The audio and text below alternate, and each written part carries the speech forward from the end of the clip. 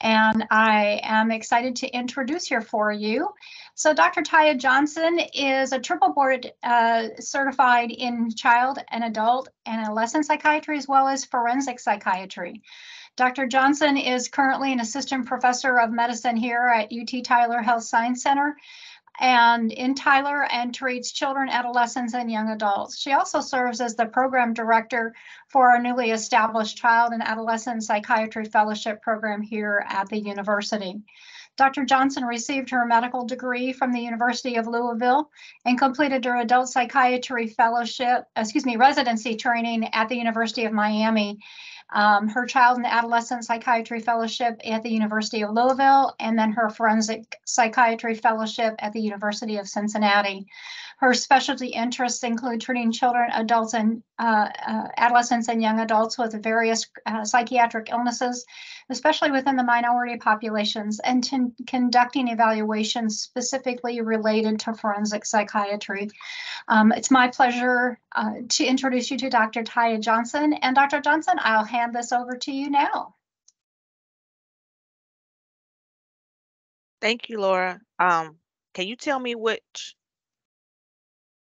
screen you're seeing? I am seeing the correct screen. The correct one. All right, perfect. Thank you. All right, good afternoon, everyone. Like she said, I am Dr. Taya Johnson, going to be presenting on the molehill that became a mountain, addressing child and adolescent mental health early. So our goals and objectives for this presentation is that at the end of the presentation, you all should be able to describe the prevalence of mental disorders in children and adolescents to understand the importance of addressing them early, be able to describe the different options to consider when addressing mental health in children and adolescents in the primary care setting to prevent development into more severe problems. And then I'm going to provide some examples of some screening tools that primary care providers can use to help assess for mental disorders in children and adolescents. So first, why is addressing mental health important for primary care providers? So mental health is a very broad label that encompasses a range of mental, emotional, social, and behavioral functioning. Mental health, like physical health, occurs along a continuum from good to poor and varies over time in different conditions and at different ages.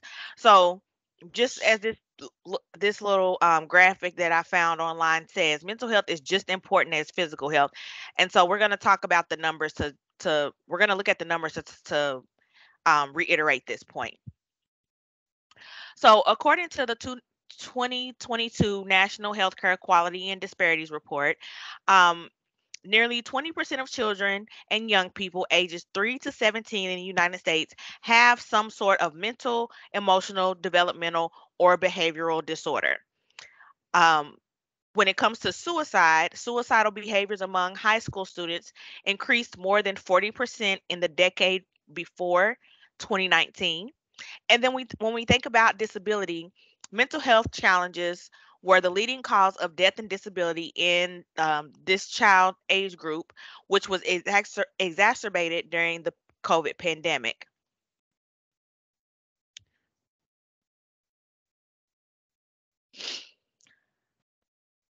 Going back to suicide, according to the CDC, suicide is the second leading cause of death in those ages 10 to 24. So if you look at this graphic, the green squares under the 10 to 14 age range, 15 to 24 age range, and even actually 25 to 34 age range, suicide is the second leading cause of death in those age groups. And then when we're talking about little children, 1 in 6 children ages 2 to 8 years old has a mental, behavioral, or developmental disorder of some sort. So 1 in 6 children. I'm sure you all see a lot of children. So think about that. 1 in 6 children ages 2 to 8 have some kind of mental, behavioral, or developmental disorder. Now, when it comes to the data, from the mental health surveillance among children from 2013 to 2019, the most prevalent mental health disorders diagnosed among U.S. children and adolescents between ages 3 and 17 were ADHD and anxiety. Each were affecting 1 in 11 children. So 1 out of 11 children were affected by ADHD or anxiety. In those aged 12 to 17, 1/5 of the children have experienced a major depressive episode at least once so far in their life. In 2019, high school students reported about 40% of them reported persistently feeling sad or hopeless in the past year, and about 20% reported seriously considering a suicide attempt. Now, 7 in 100,000 children and adolescents ages 10 to 19 died by suicide in 2018 and 2019, which is a significant number of children. And about 10% of children and adolescents aged 3 to 17 had received some type of mental health service in the past year. Well, no, I'm sorry. 10% had received mental health services, and then ages 12 to 17, they reported 1 out of 4 of them reported having mental health services within the past year. But the age 3 to 17, that could have been at any point in their lifetime. But the 12 to 17-year-old report 1 out of 4 reported mental health services within the past year. For kids ages 3 to 17, parents reported about 8% of children had taken medications for issues within the past year. So when we're looking at the prevalence of mental disorders and how they change with age, we see in the early years that we see that over the years diagnoses of ADHD, anxiety, and depression are more common with increased age. Behavioral problems are more common among children ages 6 to 11 than older or younger children. So if we look at this chart, the first set of graphs, the blue set, and then the rust orange set, I guess is what we'll call that color. Those are representing depression and anxiety. And as you see, as the age groups change, the prevalence of depression and anxiety increases with those diagnoses. Whereas with behavior disorders, the yellow mustard colored graph uh, bars on the end show that the ages 6 to 11 have the highest rate of behavioral disorders compared to the 3 to 5 age range and then the 12 to 17 age range. So what is all this telling us? Basically, these data confirm that mental disorders among children continue to be a substantial public health concern, and thus U.S. PCPs have to be very diligent in screening and assessing for mental disorders by being equipped with the tools and skills to do so, because we need your help. We can't, usually by the time folks come to us, it's already a major problem. So you all are the ones that are going to have to pick up on these things early, and that's what we're going to talk about next. So how do we address mental health issues in the primary care setting to prevent them from getting worse?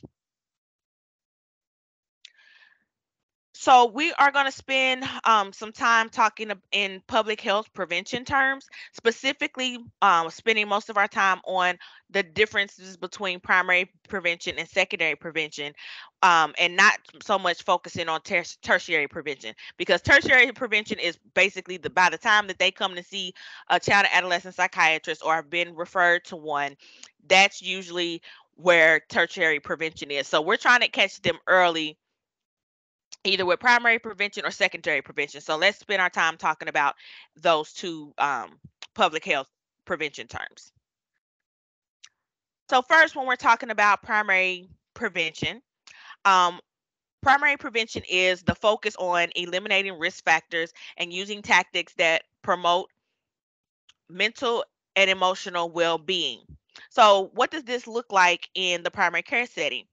In the primary care setting, this is going to be things that you all already do, which is utilizing the times when you're doing developmentally appropriate anticipatory guidance at well child visits. These are the things that you're going to talk about that's going to help eliminate some of those risk factors and promote mental and emotional well-being. So what are those things? Talking to parents about positive parenting skills, asking them questions about how do they deal with, their kids on a day-to-day basis and what things that they can do to improve the way that they parent their children. Asking about sleep hygiene. This is huge because a lot of times kids have horrible sleep hygiene, and so they don't sleep well, and then they have a lot of behavioral problems because they don't sleep well. And so asking about sleep hygiene and talking about sleep hygiene and ways to improve sleep hygiene is very important to talk about at each well child visit. You all could also can talk about age appropriate disciplining techniques, such as having consistent rules, limits, and consequences, so that parents can understand how to utilize um, appropriate disciplining and not just, some people only believe in doing corporal punishment, but and so talking to them about other ways to do discipline that don't require corporal punishment. You all can also talk about developing a consistent daily routine. Children do much, much better when they have a consistent daily routine compared to having a chaotic routine. They don't know what's going on. They need that consistency. They love that consistency. They thrive on that consistency. So if you can talk about that at your well child visits to kind of help them develop what that routine will look like for them as a family, that is very important. Another big one, especially now in our generation now, is limiting TV and screen time. That the data is starting to show us more and more the consequences of too much TV or screen time for children and impacting their the development of their brain, their ability to interact with others. When it comes to teenagers, it contributing to depressed thoughts and behaviors. So talking to families about limiting their TV and screen time is huge and going to be a major um, risk factor that can be eliminated by talking with them at their well child visit. Also, talking about praising and rewarding good behaviors. Not only do parents need to know how to effectively and appropriately discipline the children, but they also need to know how to effectively and appropriately praise good behaviors for and reward good behaviors when kiddos are doing the right thing so that they know with positive reinforcement, this is the type of behaviors that I need to continue to do. And so this is something that can be talked at each well child visit as well. Also, talk to the parents about spending time with their child daily and engaging in positive activities with them daily. Because, I know that a lot of times our families are very stressed, parents are overworked, kids, with school are frustrated with school and stuff. And so sometimes it can be hard for parents to incorporate that daily time, but incorporating that daily time and engaging in positive activity can help the child so much as far as preventing development of some mental health issues. And so talking about that at the well child visit and trying to find ways where they can at least spend at least 10 minutes or so with their kids and talking with them and asking them how their day went and interacting with them, playing with them if the child is young enough and still wants to play, things like that to give that improve that bond, which improves the emotional and mental well-being of the child. And then a lot of things, a lot of families have gotten away from having meals together as a family, but family meals is a very important tactic that could be used to again help make the family feel more bonded and getting along and helping with promoting mental and emotional well-being. So again, all of these things are things that you can discuss at a well child visit. It doesn't take an extra step outside of that. Some of these things you may already be talking about, and some of these things you might not have thought about incorporating into your well child visits, and so maybe you should do so. Again, because talking about these things and helping parents with these things are going to eliminate the risk factors of developing mental health issues, and it's going to help promote mental and emotional well-being, which is important for that prevention. And so as a primary care provider, you all have some advantages to addressing mental health concerns that you may not feel you all have advantages, but you actually do. um, because you are seeing patients longitudinally, you are also able to develop that therapeutic relationship with patients because you've been seeing them, for a very long time, sometimes from birth, sometimes you've been following a family through, for generations. And so you have ability to develop a therapeutic relationship with your patients because of that longitudinal connection with them. You are able to promote social and emotional health at every contact, which is what I was talking about with the well child visits, asking those questions, promoting anticipatory guidance that relates to improving social and emotional health and well-being. You all can prevent mental health issues through education and anticipatory guidance. Again, every contact, well child visits, you can always do that. And then you all have the ability to intervene in a timely way if and when risk concerns and symptoms emerge, because they're already your patients. They don't have to wait on a wait list to get seen by somebody else. You all can do something pretty quickly because you see patients so frequently and know them so well. So actually, primary care is primed to address mental health issues, even though I know a lot of primary care providers do not feel comfortable doing so. Now we will talk about secondary prevention. So, secondary prevention is basically most often seen in the form of screening. And so, when you're seeing a child, um, you you have to be able to you pretty much more than likely already established that alliance with the patient and the family, and so therefore you can take that initial action on any identified mental health and social concern, again, which comes in the form of doing some screening. So if you make screenings a general thing that you do with everyone, this becomes basically second nature for your practice. And so screening has two roles that it serves. It's aimed first for early disease detection in asymptomatic people who can be treated early before symptoms become a problem. And then it also allows for the detection of risk factors that can be altered to prevent disease. So that's the two ways where you're going to use screenings in the primary care setting. Screening can lead to early detection and prevention of more serious outcomes and disease. And so, because of this, that's going to our whole entire title of the presentation. We're going to prevent the molehill from turning into a mountain when we can do that early detection and prevention of more serious outcomes. And the primary care setting is primed to conduct mental health screenings because you can do behavioral health screenings at an early age, and doing that screening early is important for improving long-term mental health outcomes. So if you start, from day one, screening issues, risk factors, things like that early with anticipatory guidance and stuff, you can continue to do that throughout the child and the family's lives because you see them frequently. And so, therefore, you can start that screening process early. So, when it comes to screenings, what does the data show for us that PCPs are doing, how PCPs are doing with screenings at the current moment.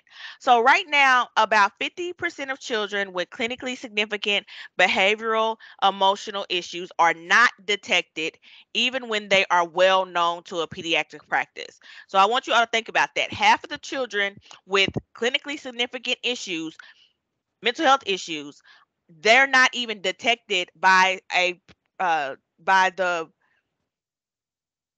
pediatrician or primary care provider, even when the primary care provider knows that child and family pretty well. Research also shows us that the ability that the primary care provider's ability to identify behavioral and mental health issues based on clinical judgment alone is very, very low. Um, so without using some kind of tool or assessment screen to help, trying to just come up with trying to just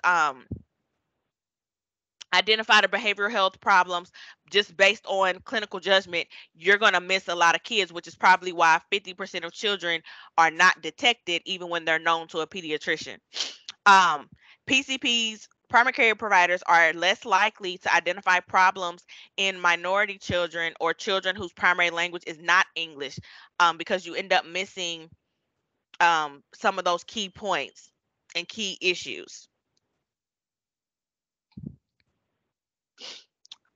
Also, when it comes to children with chronic medical conditions, they typically have a higher prevalence of mental health problems. But those mental health problems, if they go unrecognized in this population, can cause excessive use of medical services and hinder those children's adherence to their medical treatment.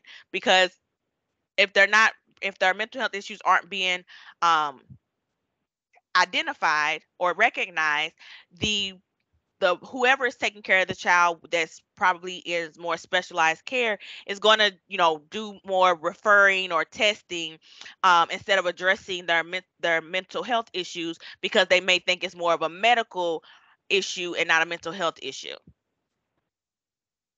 Also, it is estimated that 75% of children with mental health disorders are not treated at all, of any sort. So research also shows there's some differences when it comes to the use of screening tools in primary care providers. So, pediatricians actually have been found to be more likely than family medicine physicians to use screening tools, and that pediatricians are more likely to screen for attachment issues, temper tantrums, sleep disturbances, and school problems compared to family medicine physicians as well. And then when it comes to rural primary care providers, which we are in a rural area, um, rural PC primary care providers were more likely to respond never or always when they were asked about their screening tool use.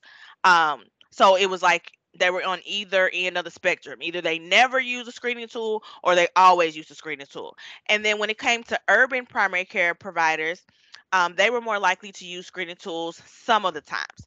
And so when we're talking about this, all pediatricians really need the skills to promote mental health, officially perform psychosocial assessments, and to provide primary and secondary preventative services.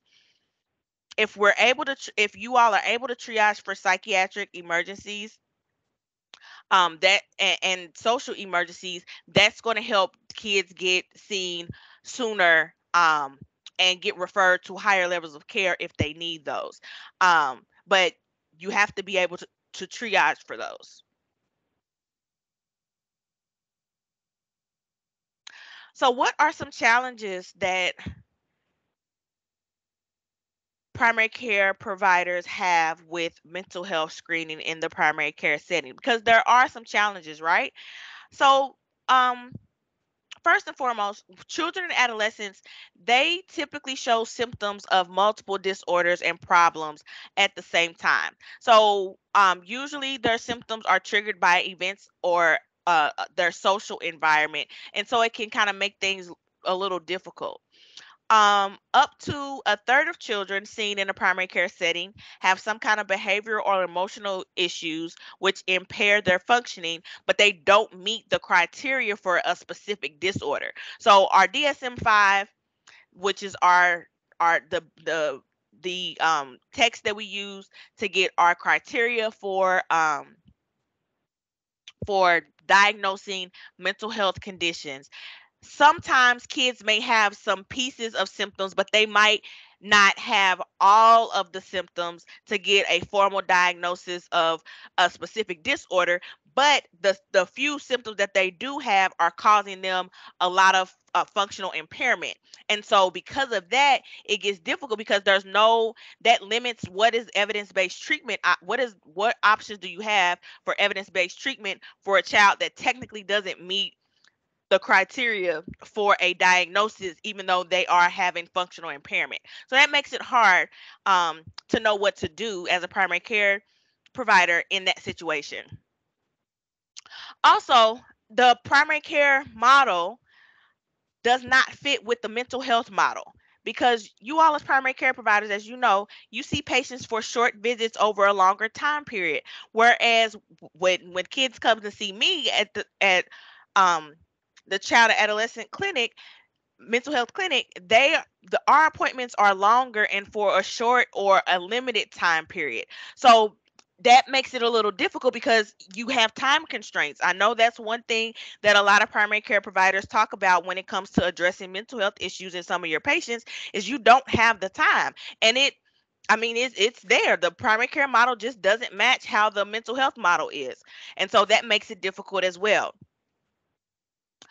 Also, when we think about evidence-based treatments, a lot of them do not consider the impacts of social determinants of health that they have on children and their symptoms. And so while yes, you might use, a certain medication that you think is appropriate for that case, but you don't see the child improving because sometimes the issue is not just that the kid needs a medication, but there's a whole bunch of social determinants of health that are impacting that child and or the child's family. And so you're not seeing the results that is expected to be seen from the data because the data doesn't consider those social determinants of health.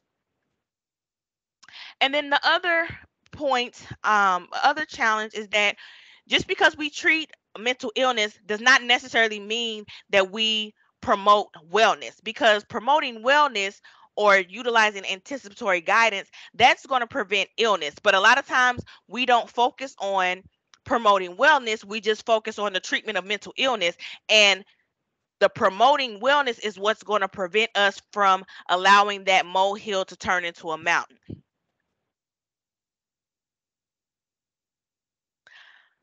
So, as a primary care provider providing mental health interventions, what are going to be your goals? You're as a primary care provider, you are the gateway to specialty services. So, one of your goals is going to be to to you are the gateway to specialty services. So, patients who need specialty care are going to be able to get referred by you all. And so that's important because you all can know when to refer somebody to us. You all are also a safety net. So you all are able to capture patients and families who are lost to follow up with specialized mental health care. Once they've had that referral, you all can find out, hey, did you go to that appointment? I know that it was coming up. Did you follow up? Have you been going to your appointments? If so, great. What's been happening with your appointments? If not, why not? What's going on? Why you're not going anymore? But you all are able to be that safety net to ask those questions and help. If patients are lost to follow up, you can help get them back into care. Um, Another goal is for early intervention. If you catch things early, you prevent worsening, and things don't become as severe. Hence, not turning the molehill into the mountain. And then you all promote positive mental health, which helps children thrive, helps improve their emotional and mental well-being, because you all promote positive mental health or can promote positive mental health. So when we're talking about utilizing primary care providers to help screen and assess for mental health issues, we need to talk about the difference between collaborative care versus task shifting. So, collaborative care is when there is an effective partnership among primary care and specialists, and the two usually work together. Sometimes even co-located, not always. But in order to do effective collaborative care, you cannot do that without proper task shifting. And so task shifting is what is when care providers deliver some specialty services. Okay, so this is where primary care providers, specifically talking about mental health issues, you're going to do some of that early detection and intervention for mental health issues. You're going to you're going to do that because, one, waiting times are way too long for specialty care. So it's not good for a child or their families to suffer with symptoms, all because it's, oh, that's a mental health issue, I have to refer you out, I can't do anything about it now. That just prolongs the suffering and prolongs the symptoms, which makes things worse and worse over time, because the earlier you can address things, the better the outcomes. So we can't wait for, especially in our area, but across the country, there's just the wait times to get in with mental health, especially for children and adolescents, is way too long. So we cannot, as primary care providers, wait that time period before anything gets done, because all we're going to do is actually, promote that molehill to turn into a mountain instead of preventing that from happening. um, Another reason why we need to do task shifting is that a lot of patients prefer treatment from their primary care provider instead of a specialist. Why is that? Because they have that bond with you all. They have that therapeutic relationship. So therefore, they are more likely to listen to your recommendations, trust you when you're saying you believe this diagnosis is going on or something else is going on, and they are more likely to take what you say. So task shifting is needed for primary care providers to deliver some mental health services um, when needed. So, what are some brief therapeutic interventions that primary care providers could use? Um, for those with so first and foremost, for primary care providers to utilize interventions, they need to be few in number.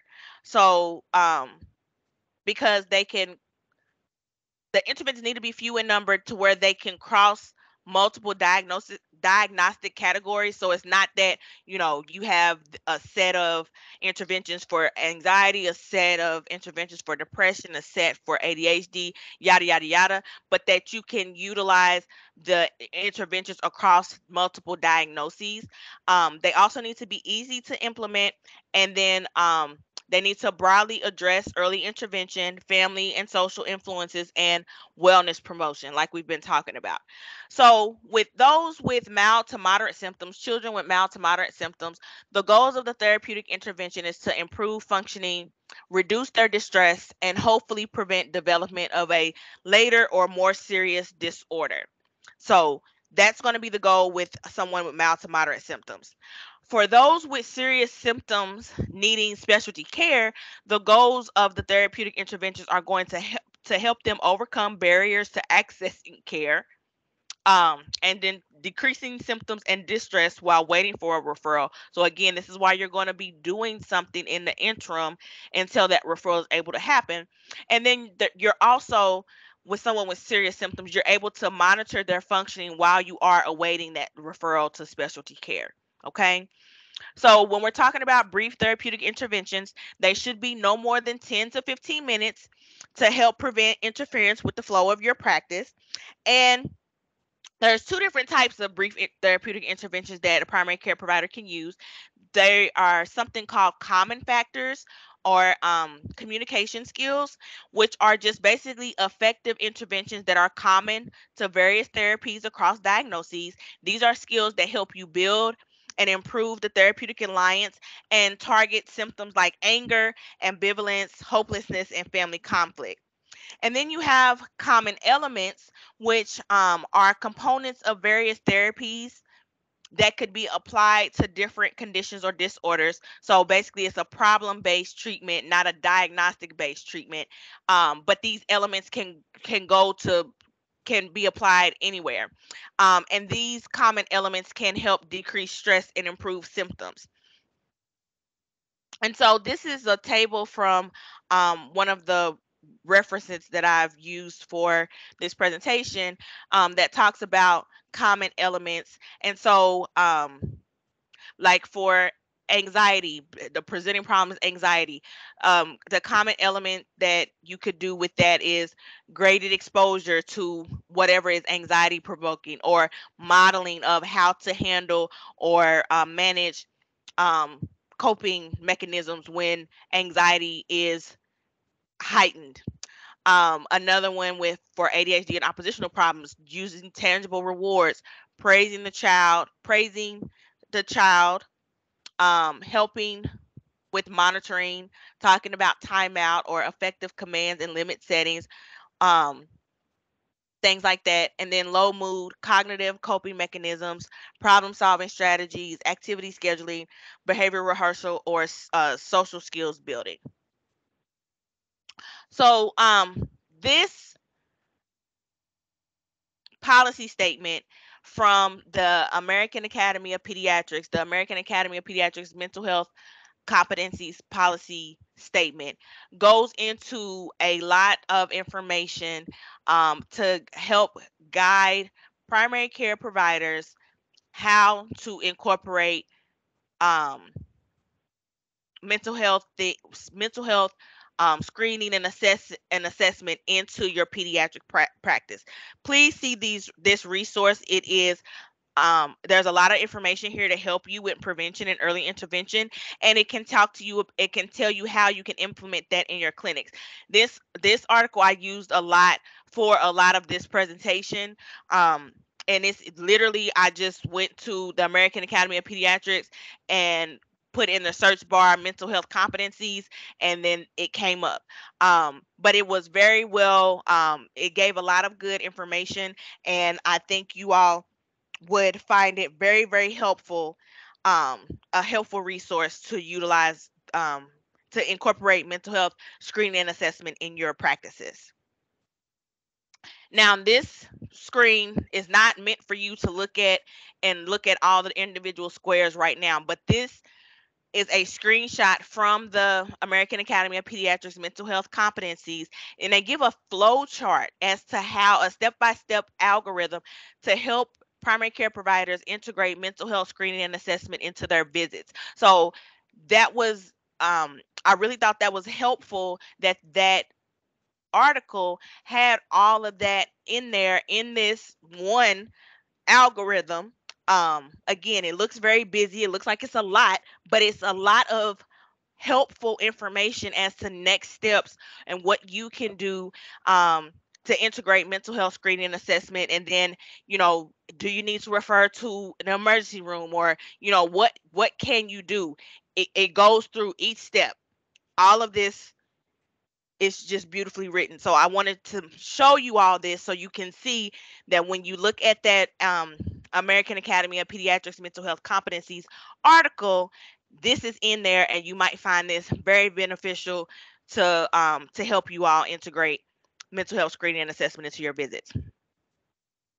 And then, just to bring home the point that the American Academy of Child and Adolescent Psychiatry has a policy statement on mental health screenings in a primary care setting as well. And so basically, they recommend for primary care to do routine mental health screening to increase awareness, early recognition, and early intervention for mental health problems in children and youth, to provide. Um, they recommend to have comprehensive mental health education, resources and services be made available to patients, families, and clinicians, and then recommending innovative collaboration between primary care and mental health clinicians to improve access to mental health services. And so, this is a presentation about CPAN. for CPAN, and so CPAN can help with some of these things. And so you can call CPAN to speak to a child and adolescent psychiatrist to get a free informal consultation. This allows for discussion of diagnostic, treatment, or referral dilemmas. And the research shows that this type of program, because we're not Texas is not the only state with this type of program. There are multiple states with a similar program, um, like CPAN. They just call them different things. The research shows that this is very effective in increasing primary care providers' willingness and ability to manage mental health issues in children, because they're able to have that basically curbside consult with a child and adolescent psychiatrist and learn from them. Also, you can engage in our Project Echo, which is offered twice a year, and it allows for you to learn some knowledge and skills related to psychosocial concerns. Um, and it's over time, like it's a set of um, lectures that occurs, and this allows for primary care providers to have collaboration with child and adolescent psychiatrists by discussing specific cases. And so we utilize Project Echo as part of CPAN, and again, it's offered twice a year. We're almost done with this session's um, or I guess this Project Echo right now, but it will start back up again in the fall. We do it in the fall and in the spring, so you have multiple opportunities to engage in Project Echo and learn.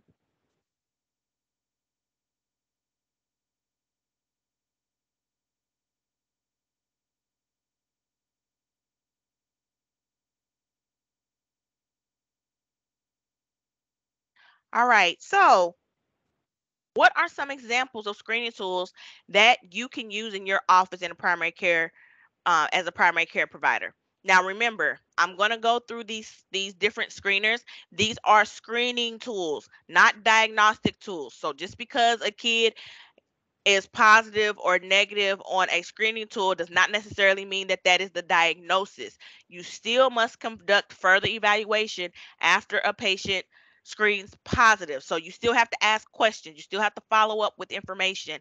It is not a substitution for the clinical interview. Okay, so you still have to do your part doing a clinical interview, but the screening tools can guide you on questions to follow up on and ask for more information so that you can make a diagnosis. So first is the screen for childhood and child anxiety related emotional disorders, or the SCARED. The SCARED is a self-report screening tool for childhood anxiety disorders. It has 41 items on it. And it's to be used in children ages 8 to 18 years old, because the child needs to be able to read and answer the questions.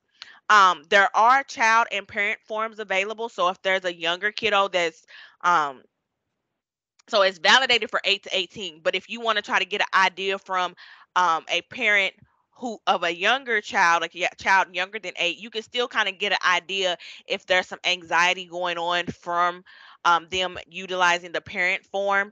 But you definitely, in a child who's old enough, you definitely want to have their form over and not just the parent form. And the reason why I say this is because anxiety is an internal um an internal internalizing um diagnosis. It's an internalizing set of symptoms, and so parents may not see the anxiety that the child may feel.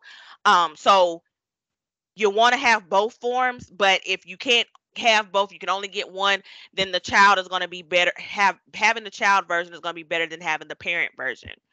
um, unless the child is younger than 8, then you can use the parent version. Um, there are multiple translations available with the SCARED, and it is reliable for panic disorder or significant somatic symptoms, generalized anxiety disorder, separation anxiety disorder, social phobia, and school avoidance symptoms. And it can be completed within 10 minutes while waiting to be seen, whether that's in the waiting room or if you give it to them while they are sitting in the room in the clinic waiting for you to get there, they can fill that out at that time. Another screening tool is the PHQ-9 modified for teens, or the PHQ-9A. And I know a lot of primary care providers have heard of the PHQ-9 and use the PHQ-9 quite a bit. Well, the PHQ-9A is modified for children and adolescents for ages 11 to 18 years old. So um, this one is better to utilize for teens, early adolescents, compared to using the PHQ-9 that you may use with an adult patient. Again, this is self-administered and it assesses anxiety, eating, mood, and substance use disorders among children and adolescents, primary care patients. And it takes about 5 minutes or less to take this one. So this is a short one to take. There's also the Center for Epidemiological Studies Depression Scale for Children, or CESDC. This is a screening tool for depression. It is a self report tool. It has 20 items regarding depressive symptoms, and this can be utilized in children ages 6 to 17, and again can be completed in about 5 minutes. Then we have the ASQ, or the Ask Suicide Screening Questions. This screens for suicide risk, not for depression, and this identifies those who needs a more assessment looking into their suicidal thoughts or risk factors if they have them. It's 4 brief questions. It is approved for use in all ages by the Joint Commission. It takes literally 20 seconds to administer, and it's available in multiple languages. Now, the NIH has an entire toolkit that goes along with the ask on their website. Literally, you can just Google the ASQ, and the whole thing will come up. And so you all can look at that toolkit on. It talks like how to implement this, what to do. Like, it literally talks you through all the steps with utilizing the ask on the NIH's website. Then we have the NICHQ Vanderbilt Assessment Scale.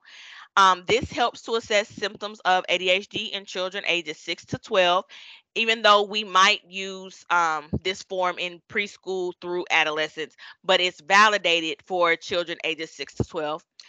It includes both the core symptoms of ADHD and a rating of performance, as well as providing a screen for common comorbid conditions, including anxiety, depression, oppositional defiance disorder, and conduct disorder.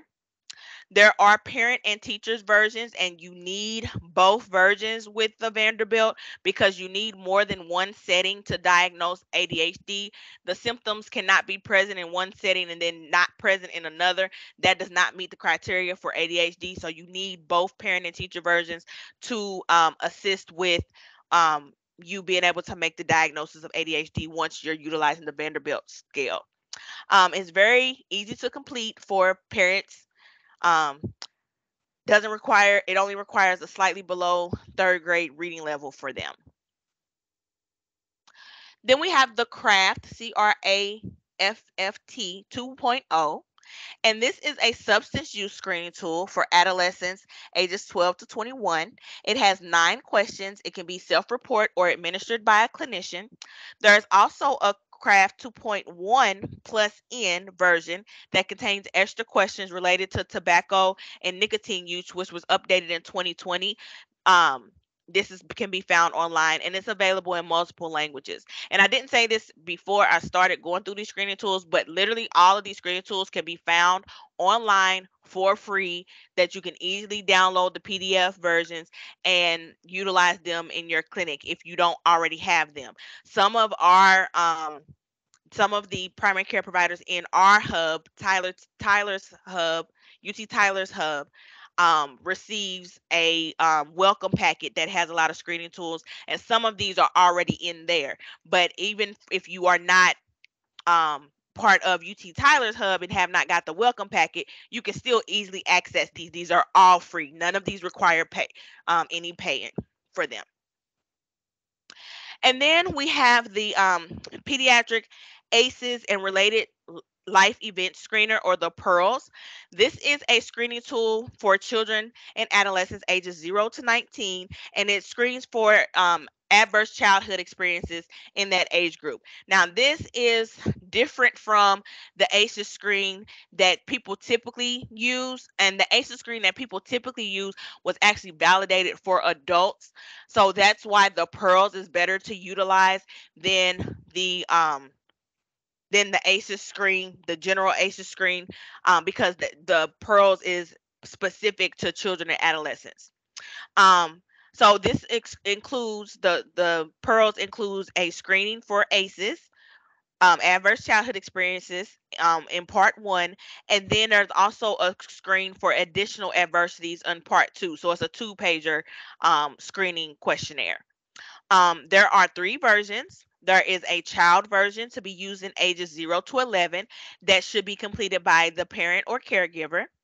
There's a Pearls Adolescent for ages 12 to 19 to be completed by a parent or caregiver. And then there's a Pearls Adolescent Self-Report for ages 12 to 19 to be completed by the adolescent. This tool is also available in multiple languages. And so if you have a kid that's 12 to 19, you should get a parent version and a self-report at the adolescent version as well. Whereas if it's a child 0 to 11 years old, you only need it completed by the parent. So after you utilize the screening tool, what do you do? Well, first and foremost, you need to discuss both positive and negative results of the screen to make sure that there's no misunderstandings with the questions on the screener. And so a negative screen allows for you to confirm that there are no problems.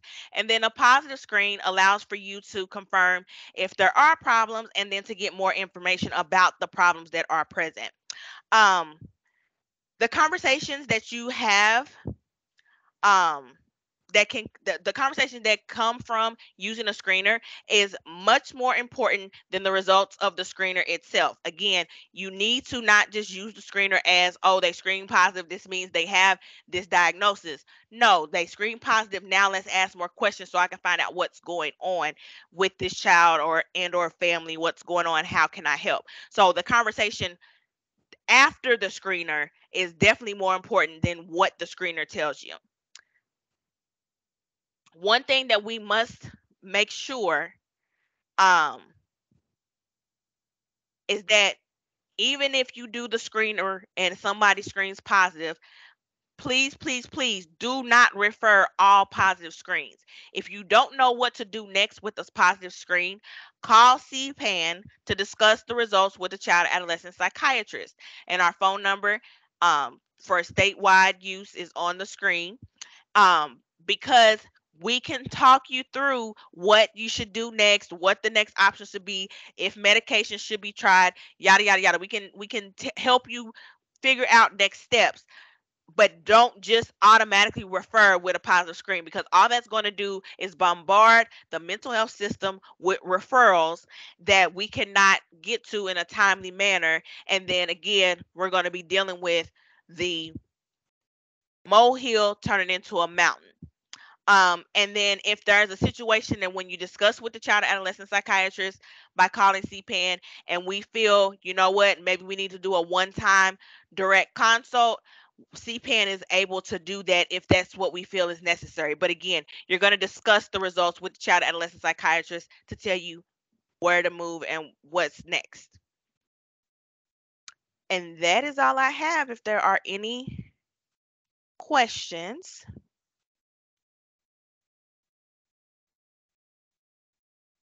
Thank you, Dr. Johnson. That really covered a lot of information, as well as some of the concerns I have heard from providers. You mentioned that there is, quite a waiting list. Last I heard for Northeast Texas, it can be anywhere between 8 and 12 months to see a child psychiatrist. So some of the challenges we have in rural areas may be a little different than what they might be out in a more urban area. So, when you see that there's such a long wait list, what kind of recommendations do you have for providers who are very nervous about treating child mental health at all? Be it ADHD, be it uncomplicated depression or anxiety. What do you recommend when they can't just send the referral and have that child seen in a quick period of time? So I believe that this presentation talked about all of that. Like, you got to start with the screeners, you got to ask questions, you got to get information, and then if you are still unsure of what to do and you still feel nervous, you have CPAN here in Texas to utilize to help you through the process. What do you recommend for those providers who have not treated previously, and the concern is black box warnings? I hear about that when I go out to clinics and I visit with providers that may have been practicing for quite some time, and they're concerned about those black box warnings. How do you address that with a colleague? Um, I mean, in general, dealing with that, if you have a question about understanding the black box warning, then I would recommend, consulting someone who knows how to do that. So for us here in Texas, we're going to utilize CPAN, and we can talk you through how to interpret the black box warning data, because just because the black box warning is there does not mean that you don't use the medication. And so we can talk about exactly what the black box warning means if someone has confusion about that, if they want to call and speak with us at CPAN. But the black box warning should not prevent a provider from utilizing the treatment that is evidence-based, that tells us works for anxiety and depression, all because the black box warning is there. The black box warning is just giving you the notion of, hey, make sure you are aware that this can happen, but that's not saying you can't use it or don't use it. Thank you, Dr. Johnson. I'd like to open up the call lines for questions for Dr. Johnson. We have a great number of individuals who are attending today. There is a comment in Texas: all counties are assigned a local mental health authority. They're available to take referrals for behavioral health concerns.